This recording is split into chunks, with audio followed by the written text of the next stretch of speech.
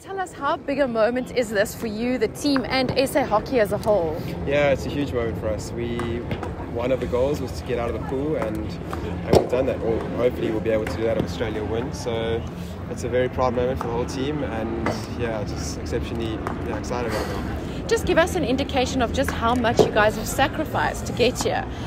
Some of the guys were in tears afterwards. Yeah, it means a lot, and we've gone quite far as a group over the last sort of 2 years and gone through some tough times together.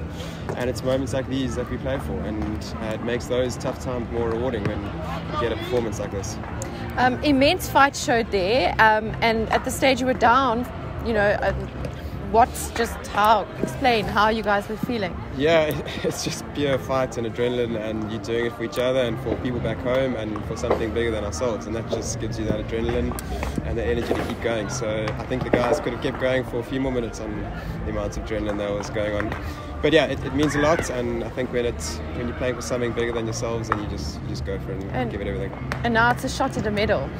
Not yet. Not yet. Yeah, we're waiting for Australia, and hopefully then it's a semi-final, and then it's a shot. So 2 more games hopefully, and then potential medal. But yeah, we've done all we can, and we just have to sit and wait and see how Australia do.